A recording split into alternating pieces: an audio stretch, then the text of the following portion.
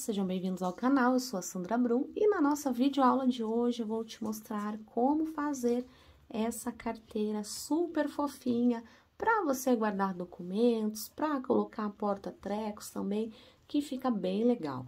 Aqui eu utilizei o EuroRoma Ecosoft, que é o número 6, utilizei também botões imantados para fazer o fechamento aqui.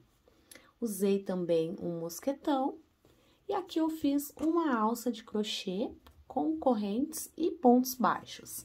Caso você queira também colocar uma alça de couro ou de couro ecológico já pronta, também pode, que dá um charme na sua peça e fica bem legal. Então, a nossa base, nossos pontos, eles são feitos de pontos baixos, meio ponto alto e ponto baixíssimo. E depois, nós costuramos transformando nessa linda peça aqui. O material que nós vamos usar para nossa videoaula de hoje é um novelo de EuroRoma Ecosoft na cor de sua preferência. Aqui eu estou mostrando a cor pink, mas vou utilizar o amarelo ouro, para ficar mais fácil você visualizar aqui. O EuroRoma Ecosoft, ele contém 452 metros, 422 gramas. A agulha indicada para crochê no rótulo é a número 3,5, que é a que eu vou utilizar na nossa videoaula de hoje. Vou usar também uma tesoura e agulha de tapeçaria no final para a gente costurar. Então, vou deixar aqui as minhas peças de lado para a gente dar início aqui à nossa videoaula. Então, para a gente começar, vou começar aqui com o amarelo. A medida da nossa carteira, ela ficou com 13 aqui, deixa eu mostrar para você, 13 centímetros por 8. Então, 13 aqui de largura e de altura ela tem 8 centímetros. E aqui, o nosso peso dela ficou com 78 gramas. Então, depende muito aí do seu ponto ou de quantas carreiras você vai fazer a mais ou a menos para ficar uma medida maior ou menor. Então, relembrando aqui, 13 aqui de largura por 8 de altura, contando com ela fechada, e 78 gramas. Para a gente dar início aqui, nós não precisamos nos preocupar com números pares, números ímpares de corrente ou múltiplos, porque a gente trabalha sempre da mesma forma ali, então não vai ter problema nenhum, não precisa se preocupar em contar pontos. Para a gente dar início, a gente vai começar com 21 correntes, lembrando que sempre que você for tecer um trabalho, deixe as suas correntes iniciais mais soltas, para que a sua peça não fique menor no começo e lá no final ela fique maior. Vou fazer aqui as minhas 21 correntes e já volto para mostrar. Voltei aqui, então, fiz as minhas 21 correntes. Vou voltar na minha segunda corrente, a que está na agulha não conta, uma. Na segunda, e faço um ponto baixo. Um ponto baixo na próxima. Outro ponto baixo na próxima. Outro ponto baixo na próxima. E assim eu vou trabalhando um pontinho baixo em cada, até chegar ao final aqui dessas minhas 21 correntes. Então, quando eu chegar aqui no final, eu vou ter 20 pontos baixos, porque nós fizemos 21 correntes, e aí voltamos na segunda e estamos fazendo um ponto baixo em cada. Terminei aqui, então, fiquei com os meus 20 pontos baixos. Vamos iniciar agora a nossa carreira do nosso ponto fantasia. Uma corrente, viro a minha peça. Já no meu primeiro ponto que eu tenho aqui, eu faço um ponto baixo. Então, só relembrando, quando a gente for trabalhar o ponto fantasia, no nosso primeiro ponto e no nosso último ponto, nós faremos apenas pontos baixos. Em todos os pontos aqui do meio, a gente vai trabalhar o ponto fantasia. Então, vamos começar. Laçamos o fio, inserimos a agulha pegando as duas alças e vamos fazer meio ponto alto. Meio ponto alto é como se você fosse fazer um ponto alto, mas você tira ele todo de uma vez. Próximo ponto, a gente faz um ponto baixíssimo. Próximo ponto, meio ponto alto. próximo ponto, um ponto baixíssimo, próximo ponto, meio ponto alto. Então, para você que ainda não sabe de cor, ou que tem dificuldade em relação aos nomes, toda vez que alguém disser meio ponto alto, você vai laçar o fio, inserir a sua agulha, trazer o fio. Ficar com 3 voltas na agulha, laça e passa tudo. Próximo ponto, um ponto baixíssimo, próximo ponto, meio ponto alto. E aí, dessa forma, a gente vai trabalhando até chegar ao penúltimo ponto. Voltei aqui, então, trabalhei até o meu penúltimo ponto. E no meu último ponto, eu vou pegar as 2 alcinhas e vou trabalhar um ponto baixo. Lembra que eu disse lá no início que o nosso primeiro ponto e o último são sempre pontos baixos? Então, a gente vai fazer sempre dessa forma. Para começar uma nova carreira, nós vamos fazer uma corrente, vamos virar a nossa peça, nosso primeiro ponto, um ponto baixo, pegando as 2 alcinhas para dar firmeza na nossa peça. Vamos lá, agora, trabalhar a nossa carreira de pontos baixos. Então, se você olhar aqui, você tem 2 alcinhas aqui e aqui atrás você tem uma, olha só. Então, nós vamos inserir a agulha somente nela e trabalhar um ponto baixo. Novamente, aqui na minha frente eu tenho 2 alcinhas, vou olhar a que está ali atrás e trabalhar outro ponto baixo. Então, esta nossa carreira aqui, após ter feito a carreira de meio ponto alto e um baixíssimo, é apenas um ponto baixo em cada, pegando lá naquela argolinha de trás, que aí forma aqui esse desenho em relevo que nós temos aqui, olha só. Então, aqui a gente vai trabalhando um pontinho baixo em cada, até chegar ao final da carreira. Então, as nossas primeiras carreiras, elas são compostas por apenas essas 2 carreiras. Uma carreira de ponto baixo, outra carreira do ponto fantasia, que é o meio ponto alto e um ponto baixíssimo. Então, vou trabalhar aqui até chegar ao final da minha carreira e já volto para mostrar. Cheguei aqui ao final da minha carreira de pontos baixos, agora eu vou começar novamente o meu ponto fantasia. Então, faço uma corrente, viro a minha peça, trabalho um ponto baixo aqui, pegando as 2 alças, que é o nosso primeiro e último ponto de pontos baixos. Feito isso, laço o meu fio, vou para a minha próxima alça, pegando as 2 e trabalho meio ponto alto. Um ponto baixíssimo no próximo, meio ponto alto no próximo. Um baixíssimo, meio ponto alto no próximo. Um baixíssimo, e assim eu vou trabalhando até chegar ao penúltimo ponto, e no último ponto eu faço um ponto baixo. Observe que aqui esse é o nosso lado avesso, nosso lado direito fica dessa forma aqui. Então, vou dar continuidade aqui até chegar ao final da carreira. Cheguei aqui ao final, fiz o meu último ponto baixo, faço uma corrente, vamos começar uma nova carreira. Sempre para começar, quando nós fizemos o ponto fantasia na carreira anterior, eu faço um ponto baixo, e agora aquele mesmo processo das 2 alças na frente, e a gente pegar aquela alcinha que está escondida ali embaixo, olha só. Pegando em uma alcinha, só na alcinha de trás, e trabalhando ponto baixo. Então, esse ponto aqui, ele é composto por apenas essas 2 carreiras, que a gente vai trabalhando dessa forma. Uma dica importante, quando a gente faz aqui o nosso ponto fantasia, nós pegamos nas 2 alças do ponto. Quando a gente volta trabalhando apenas pontos baixos, a gente volta pegando apenas na argolinha de trás, para ficar o ponto relevo ali das trancinhas, olha só, para dar esse efeito aqui.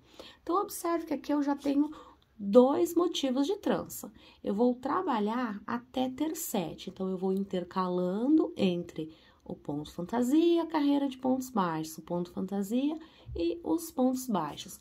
Tome sempre cuidado para não aumentar e nem diminuir, para deixar a sua lateral aqui, assim como a que está desse lado aqui, sempre retinha, para que a gente consiga fazer um trabalho bem legal. Então, cuide bastante aqui com a sua lateral, tome cuidado para não aumentar e nem diminuir os pontos, e se for preciso, conte todos os seus pontos ali a cada carreira, caso você não tenha tanta prática, conte para ver se você tem os mesmos 20 pontos baixos daqui do início da sua carreira. Por que eu digo que é importante quando a gente está tecendo lá as nossas correntes iniciais, deixá-las mais frouxas? Porque quando a gente for trabalhar ali as nossas carreiras, essa parte aqui não fique maior, não abra. Então, ou você pode deixar as suas correntes mais soltas, ou você pode usar uma agulha maior para não dar aquele efeito dessa parte ser menor e daquela maior. Então, vou continuar aqui as minhas carreiras até completar 7 motivos aqui, e assim que eu completar, eu volto para mostrar. Voltei aqui, então cheguei aqui ao final das minhas 7 tranças, olha só. 1, 2, 3, 4, 5, 6, 7 tranças. Feito as 7 tranças, então eu finalizei ali a minha carreira com ponto baixo, eu vou fazer uma corrente, vou virar a minha peça e vou seguir aquele mesmo processo de fazer um ponto baixo no começo e em seguida ir pegando lá naquela argolinha de trás para finalizar aqui no caso, o meu 7º motivo de trancinha. Então, aqui eu só vou trabalhando um pontinho baixo em cada ponto, assim como eu estava fazendo em todas as outras carreiras. Caso você tenha dúvida, volta um pouco o vídeo para você ver que é bem fácil de fazer e fazemos apenas repetições mesmo. Então, aqui eu vou trabalhando um pontinho baixo para cada ponto, não tem segredo. Lembrando que todas as nossas carreiras, elas têm 20 pontos baixos quando nós trabalhamos aqui essas carreiras de pontos baixos. Não pode ter nem mais, nem menos, porque senão a nossa peça, ela não fica retinha e não dá certo. Então, aqui, quase chegando ao final, vou fazer o último ponto baixo, finalizei aqui a minha carreira com os 7 motivos de trança. Olha só como ele fica. Então, agora, vamos trabalhar mais 26 carreiras de pontos baixos. Trabalho uma corrente, viro a minha peça. Ponto baixo aqui já no primeiro, vou procurar manter sempre a mesma tensão do ponto e vou trabalhar pontinho baixo em cima de ponto baixo. Então, a gente vai trabalhar aqui em carreiras de ida e volta por mais 26 carreiras, totalizando com essa anterior que a gente fez, 27 carreiras. Então, aqui a gente vai subir um retângulo na nossa peça. Eu vou trabalhar aqui as minhas 27 carreiras, contando com essa aqui, primeira, essa já é a segunda, que eu estou do lado avesso, sempre em ida e volta, até completar 27. E aí, eu volto para mostrar, para a gente fazer a nossa outra base. Voltei aqui, então, trabalhei as minhas 27 carreiras, desde aqui até chegar aqui. Então, feito isso, eu vou cortar o fio, mas aqui eu vou deixar uns 30, 40 centímetros, mais ou menos, para a gente poder fazer a costura depois e não precisar lá emendar o fio novamente. Vou puxar aqui só para deixar preso, para não desmanchar. E agora, observe que aqui a gente finalizou essa parte e nós temos a parte aqui do início, certo?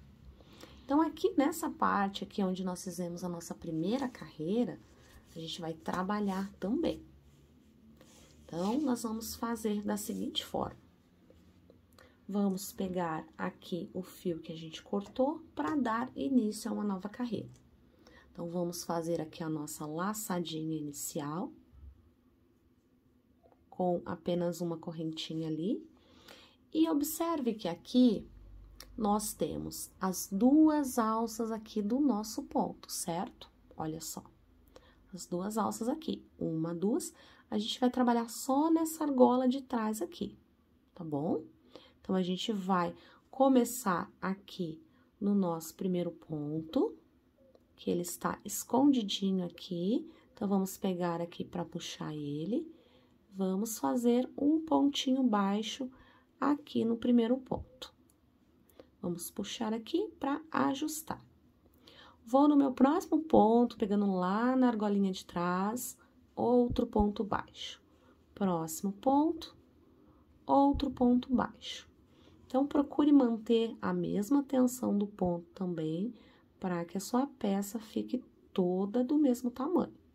Sempre ponto baixo, então, vou trabalhar ponto baixo até chegar ao final da carreira.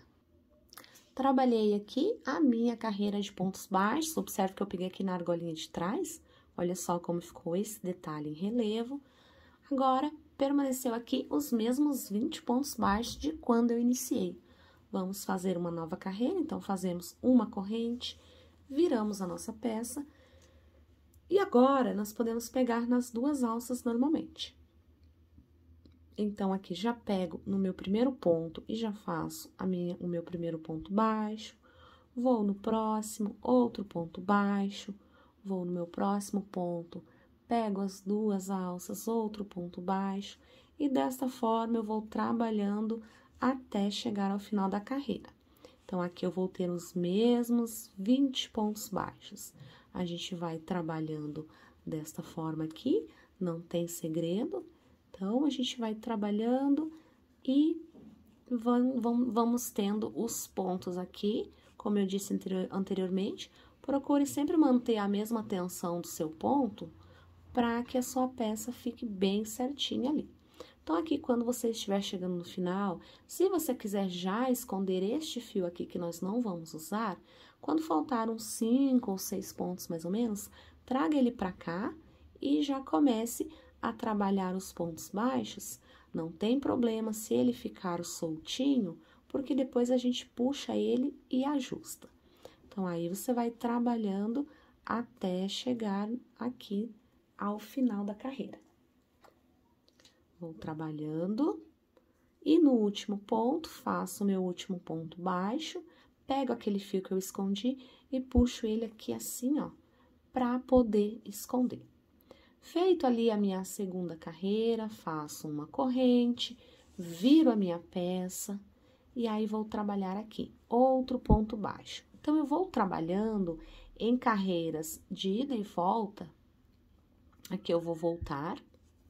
Eu vou trabalhando em carreiras de ida e volta desta forma, assim como eu fiz lá anteriormente.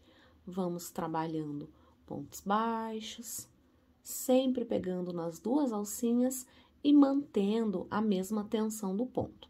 Então, aqui eu estou trabalhando, estou já na minha terceira carreira, desde que eu prendi o fio aqui. Então, estou iniciando a terceira carreira. Para essa parte aqui, a gente vai precisar de 13 carreiras. Então, aqui eu fiz as minhas 14 carreiras aqui do meu ponto fantasia. Olha só que lindo que ele ficou.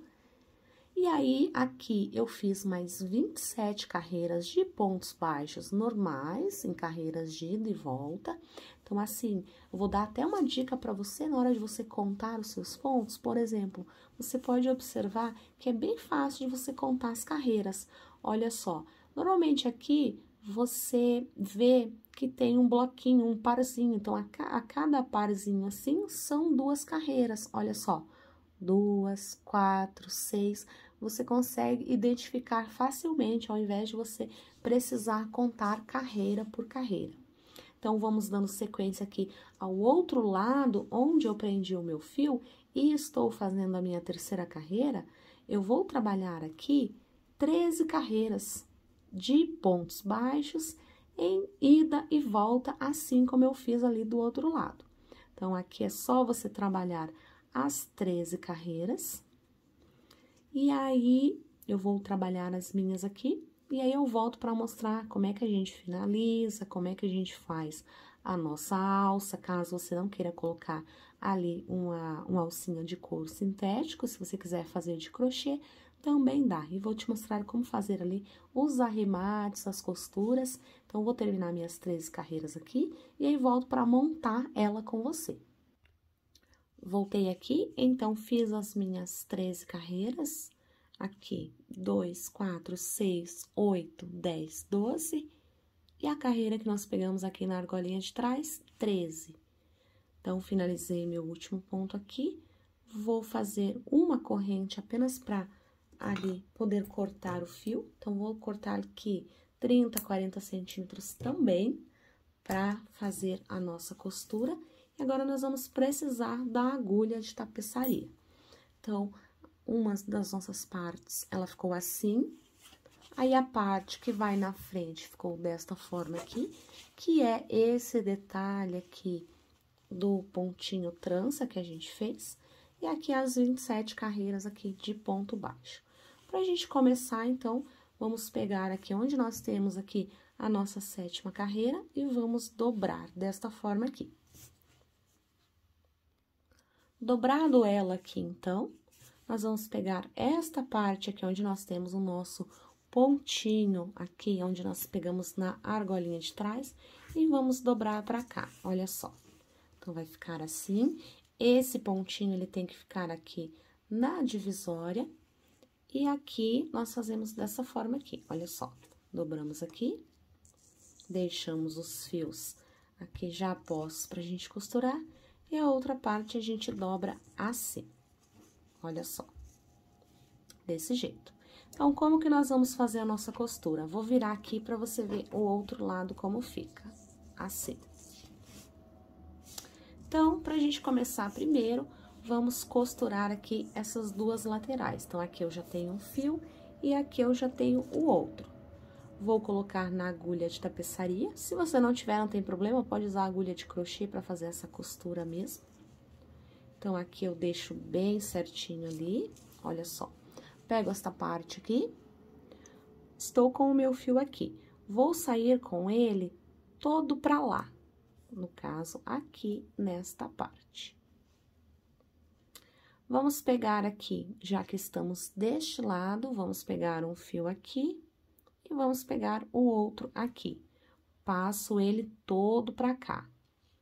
Venho aqui deste lado, pego uma alcinha e vou com ele todo pra lá. Do outro lado, a mesma coisa.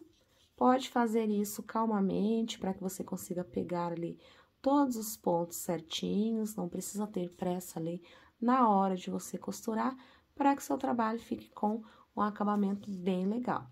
Então, a gente vai ali sempre costurando até chegar aqui ao final, aí a gente arremata. Do outro lado aqui, você faz a mesma coisa com este fio que está aqui, a costura. Vou terminar este lado aqui, vou costurar esse e já volto para mostrar. Voltei aqui, então, já costurei aqui essas minhas duas laterais, olha só. Então, já costurei. Agora, nós vamos pegar essa parte maior aqui e vamos dobrar aqui ao meio também. Olha só, desta forma, que eu já coloquei na agulha de tapeçaria para ficar mais fácil. Então, vou posicionar aqui, deixando aproximadamente aqui uma carreira apenas, para que eu consiga dobrar aqui desta forma, olha só. Assim, quando eu for costurar ali o meu botão imantado, para o meu fecho ali, para ficar bem certinho. Então, posicionei aqui, olha só, deixo aproximadamente ali uma, duas carreiras no máximo, para poder fazer ali a borda, seguro aqui e já começo a minha costura novamente. Daquela mesma forma que a gente fez, passando o fio todo pra cá, e aí você vai, passa ele todo pra lá, fazendo essa costura aqui. Então, você vai trabalhar desta forma, até completar ali o final da sua costura, que no caso é aqui.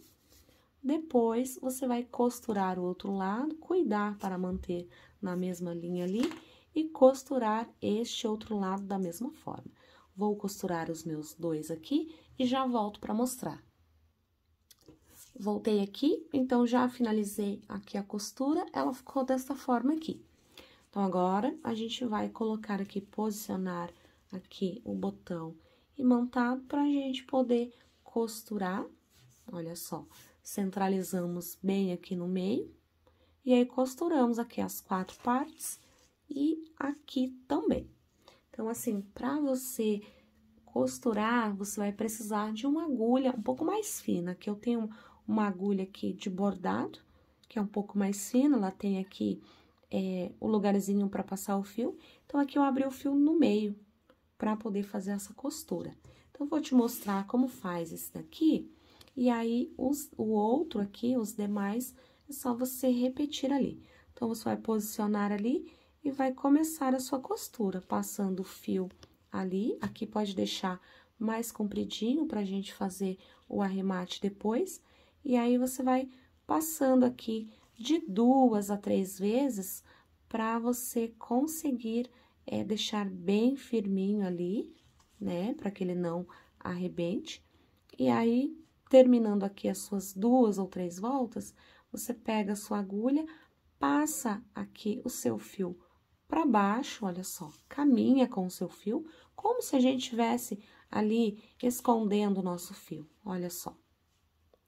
E aí, você costura, começa a costurar a outra parte, olha só. É bem fácil de fazer. Se você não tiver essa agulha aqui, que você consiga abrir o fio no meio e trabalhar dessa forma, aí você pode pegar uma agulha de costura normal e pode costurar com a linha da cor, que também vai ficar bem legal, olha só. Então, aqui eu vou dar continuidade nessa costura, depois vou costurar essa outra parte aqui e volto para te mostrar como que a gente vai fazer a alça aqui do nosso mosquetão, como eu tenho nessa daqui, como eu fiz nessa, caso você não vá usar aqui a alça de couro. Então, eu vou dar continuidade aqui e já volto para mostrar. Finalizei aqui as costuras, olha só. Aqui já coloquei a tagzinha também. Então, agora eu vou te mostrar como é que a gente vai fazer aqui a alcinha para prender aqui no mosquetão e aí depois a gente colocar aqui na nossa peça. Então, eu vou dar sequência aqui, eu já fiz as correntes para adiantar, então, para você fazer ali a sua alça, aqui eu coloquei 55 correntes. Caso você queira maior, não tem problema, pode fazer também. Mas aqui eu fiz 55, que é o suficiente ali para aquela nossa alcinha. Feito as 55 correntes, eu vou voltar na minha segunda corrente. Então, a que está na agulha não conta. Primeira, segunda. Vou inserir a minha agulha ali na segunda corrente e vou trabalhar um ponto baixo. Próximo ponto, outro ponto baixo. Se você preferir, você pode pegar ali as suas 2 alcinhas da corrente. Aqui eu estou pegando uma só, mas se você preferir, pode trabalhar dessa forma, pegando as 2. Então, quando eu chegar ali ao final da minha carreira, eu vou ter 54 pontos baixos. Então, aqui a gente só trabalha ponto baixo em cima de ponto baixo, assim como a gente fez lá no início lá da nossa primeira carreira, quando a gente fez lá a nossa base da nossa carteira. Então, eu vou dar continuidade aqui e daqui a pouco eu volto para te mostrar como é que eu faço para fechar e para finalizar ali os acabamentos da nossa peça. Te mostrar ela pronta. Então, eu vou terminar aqui e já volto para mostrar. Voltei aqui, então, completei aqui os meus 54 pontos baixos, ficou desta forma aqui. Finalizei aqui a minha última carreira, o meu último ponto, perdão. Vou cortar o meu fio. Então, você tem 2 maneiras de fazer essa sua alça. Você pode fazer as correntes, colocar dentro do mosquetão, aqui, nesta parte, fechar e aí trabalhar os seus pontos baixos, ou você pode fazer como eu fiz aqui, que é fazer ali a costura depois. Então, coloco aqui dentro, olha só, puxo aqui na parte menor. E aqui onde eu cortei, eu vou fazer a emenda dessas 2 partes aqui. Então, a gente vai fazer uma emenda que fique bem discreta ali, que não pareça que é uma emenda também. Mas, se você preferir fazer da forma que eu acabei de dizer, também não tem problema. Então, a gente junta aqui as 2 partes ali para não ficar torcido. Vamos pegar aqui a primeira alcinha, observe que aqui a gente tem 2. Vamos pegar aqui a primeira e passar o fio. Aí, vamos aqui pegar a nossa segunda, podemos ir por aqui ou por aqui, tanto faz. Passo pra cá, olha só. E passo pra cá novamente. Aqui no ponto seguinte, fecho ali e finalizo.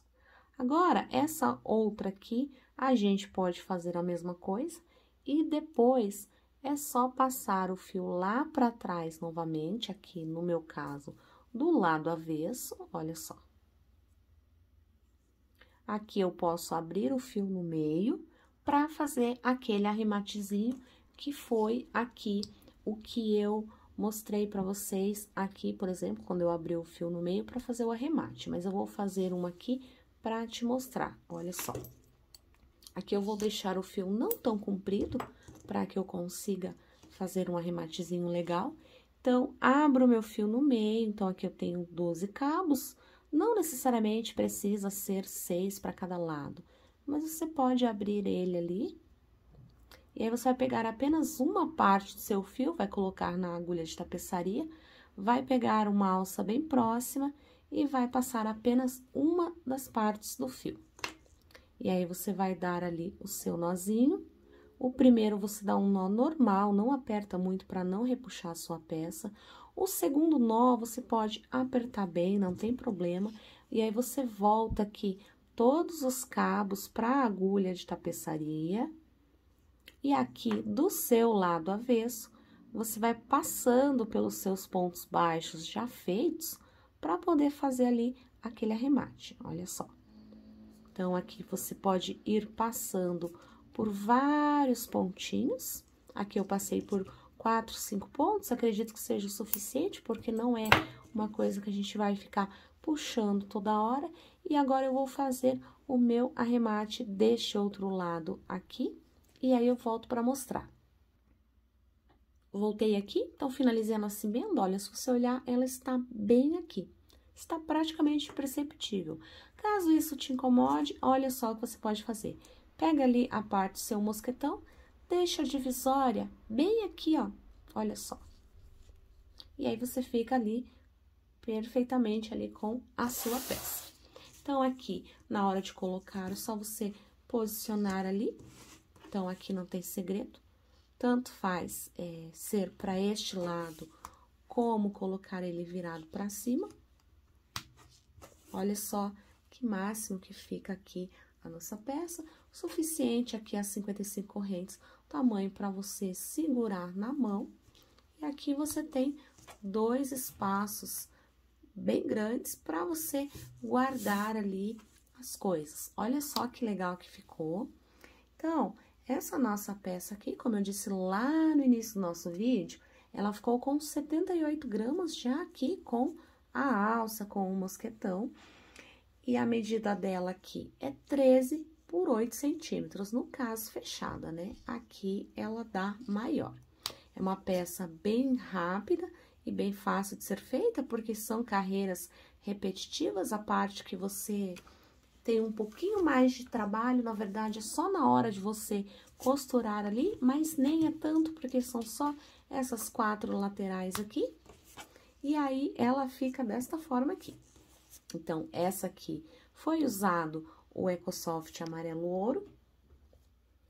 Essa daqui, o Ecosoft cru, olha só. Então, a gente tem o mesmo tamanho, a mesma quantidade de carreiras.